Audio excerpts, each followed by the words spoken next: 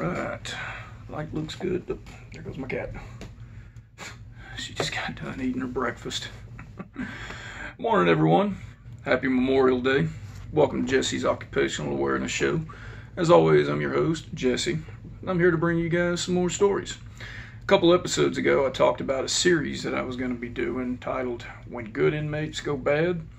I sat and thought about a bunch of them and actually wrote them down so I would remember them, and looking at it helps bring back a lot of those memories. So this one today will go all the way back to when I was on OJT.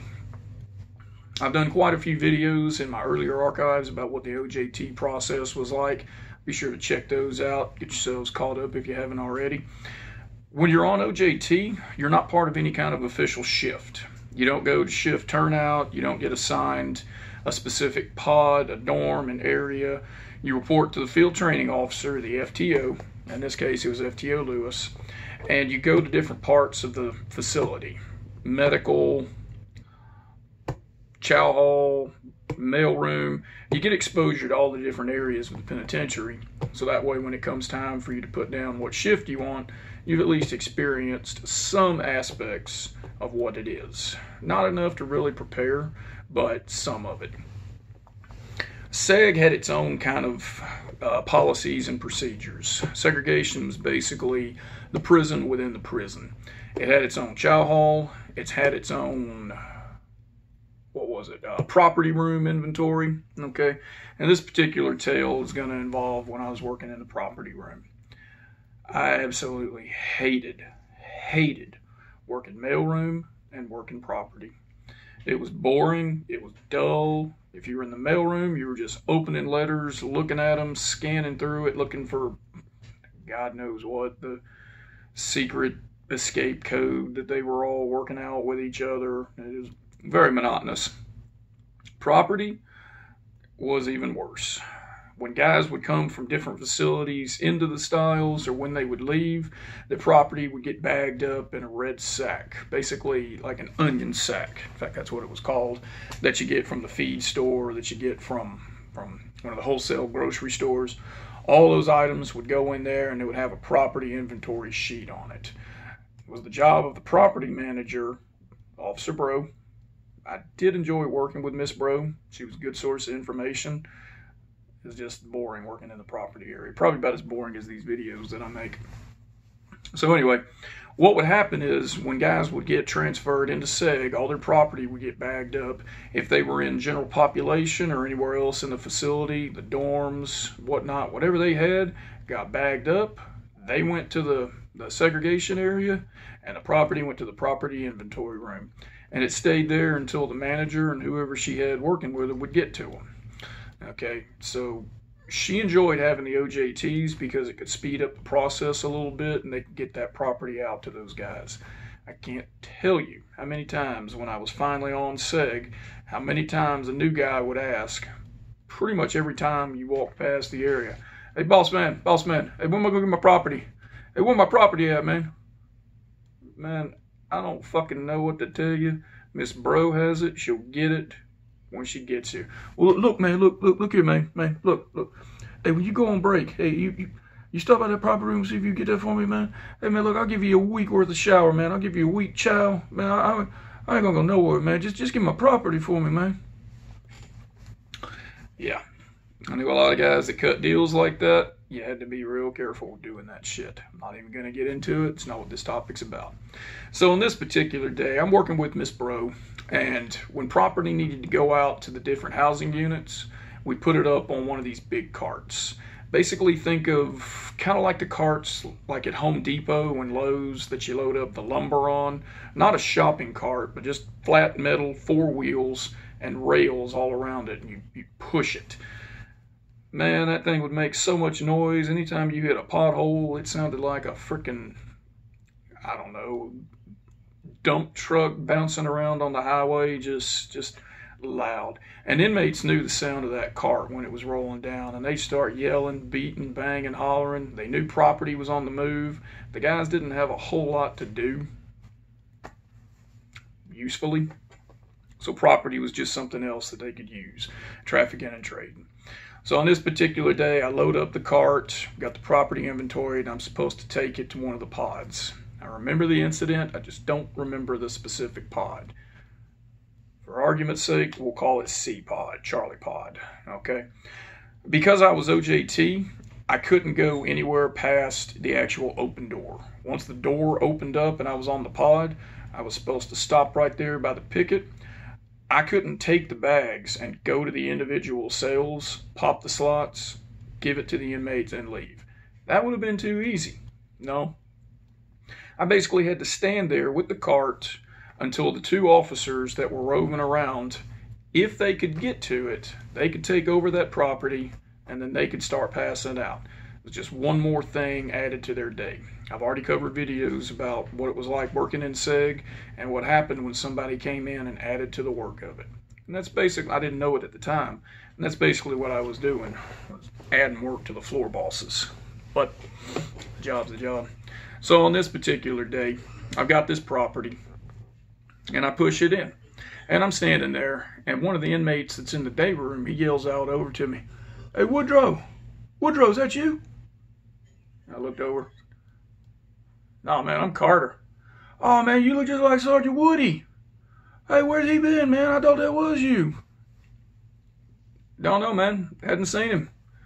Dude was happy. He was smiling. He kind of slapped the bars a little bit. "Hey, I thought that was old Woody. Thought he was coming back to us, man. Oh, man, I wish he was here, man. You just made my day." Okay, cool, good.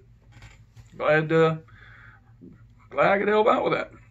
So I'm standing there with the cart. The two floor bosses, it was an older Hispanic CO and an older white female CO. They walk past, don't even acknowledge me. Go on up, do their thing. And I'm just standing there leaning on the cart. Okay, I was trying to be professional. I didn't want to... What the fuck is taking these guys so long?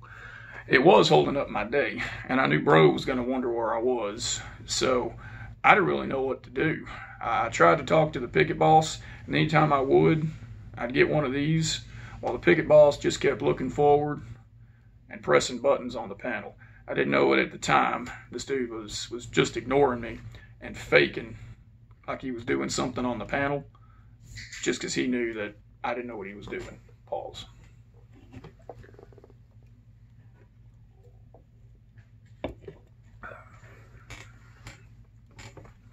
Dude was just being a freaking turd. So I'm standing there hanging out, and I hear a lot of beating and banging. I don't know exactly how long I had been in there, but it had been a pretty decent while. Again, I didn't know what to do. Boot-ass CO. I'm thinking, do I take the cart and bring it back to Miss Bro? She probably just going to send me right back to these guys. They may be ready to take over this, and then I leave, and... yeah, which way do I go? So I just stood there and hung out with it. All right. Beating, banging, loud hollering, inmates start yelling. It's in the tier up over next to where I'm standing. So the day room is here. It's over in that tier, over in that area. And there's a lot of activity going on. And the two COs come trotting down. They're up on the second tier. They come trotting down, and as I'm walking by, I'm hearing, "Shut it down, shut it down, shut it down, shut it down." And that was their voices trailing off as they were going around. I'm just standing there, boot ass, I don't know what's going on. And he's like, "Hey man, hey, boss man, come here, boss man." "I can't come in the place, man, I'm OJT." First fucking mistake. Hey, what they say when they was going by, man? What was they saying? It sounded like they were shutting it down. Oh shit. He turns around, starts yelling out, "Hey, they shutting it down, they shutting it down." More than twice. He's just constantly, and the place fucking explodes. What they meant was they were going to stop moving rec. They weren't going to take any more inmates out of the cells, move them to rec. They were going to shut down for the day. So anyone that was expecting to go to rec for that day, the recreational room, the day room, they weren't going. Once they shut it down, the only thing they were going to do was feed chow And yeah, that was pretty much it. What had happened, I didn't know it at the time, an inmate was trying to commit suicide in the cell. He was cutting himself with his razor that he wasn't supposed to have, and he was telling, not his cellie, but the cell next to him. A cellie would be if there were two inmates in the cell, there were only one in seg, so the neighboring cell, they consider them cellies. He was trying to talk him out of it, and then this guy starts yelling out, and the two COs that were over on the other side, they heard that going on, and this inmate's yelling out ICS, Incident Command System. That was code word for if something bad was going on, fire, flood, suicide, COs are supposed to respond to it. Inmates would yell that out sometimes. In this case, they did. So the COs were responding to it, and they were meaning they weren't going to move anything else around. A normal, mature adult would just be like, oh, man's trying to commit suicide. Let me let these guys do their job and leave everything alone. Nope. The second they heard they're shutting it down, the place fucking exploded. They were all pissed because they knew they weren't going to go to rec for the rest of the day. If they had anything else coming in, commissary, law library, pill nurse would still come in and make rounds. They had to get their medicine. But any other kind of recreations, done. They're just sitting in the cells the rest of the day. So now they're going to act up because they're pissed. Sounded like an absolute freaking concert hall. Picket ball sticks his face down, leads into the slot. Hey, good job, rookie. Thanks a lot. You just set this off, man. You don't even know, do you? Looked at it. Hey, you may as well go ahead and roll that fucking thing out of here. Hey, ain't nothing going on in here now. So I turned around, rolled it out, stopped at the door. Door. Doesn't open. Door. Guy makes me call back for it 3 times. Just fucking with me. I hear the solenoid pop. Go to push it. Door's still locked. I hear the solenoid pop again. I'm able to push it, and I hear it click. He was hoping he'd catch me. I was able to get the door open. Got the door open, pushed it, went down. At this point, I don't remember who the supervisors were. I know there was a lieutenant and a sergeant. They weren't running, but they were walking at a very extreme, fast-paced. As I'm pushing the cart out, I look, and I go ahead and push it across the hallway. Hallway was probably about 8 feet or so wide, 8 to 10 feet. I go ahead and push it out of the way. They push past me, go running on in the door at their trot speed. And I'm like, okay. Push the cart back, going back to the property room, push it in there like, not going to be able to pass this property out, Miss Bro. Sounds like there's an incident going on over in the pod. Said, yeah, it sure is. Somebody told everybody about shutting down, and now they're all off the chain. And I went, oh, shit. I mentioned something about shutting it down, and the inmate in the day room heard me. She said, you told him that? Oh, man. Okay, well, I don't guess we're going to get anything else done today. You may as well go on back to FTO. Basically what had happened, because I told that guy about them shutting it down. He went off the chain, causing everybody else to go off the chain. And then, you know, as much of you couldn't really have riots and SIG because they're all locked up. But they would start beating, banging, hollering the cells, trashing stuff, flooding, starting fires. And, well, I kind of created that. All because I was a little bit comfortable around this one particular inmate who I thought at the time, I still hadn't had much exposure to the inmates, who I thought at the time was just smoking and joking, having a day, having a conversation. I had no idea that was going to happen. Rookie mistake, lesson learned. I did hear about it the next day from my FTO. Never heard about it from those other officers. That was a different shift. I didn't work with them when I was on shift, didn't work with those supervisors. But needless to say, anytime they saw me, I wasn't a very popular individual. all because of one little mistake and one inmate to just start shouting and yelling. Just another day in TDC. Folks, hope you guys have enjoyed this video.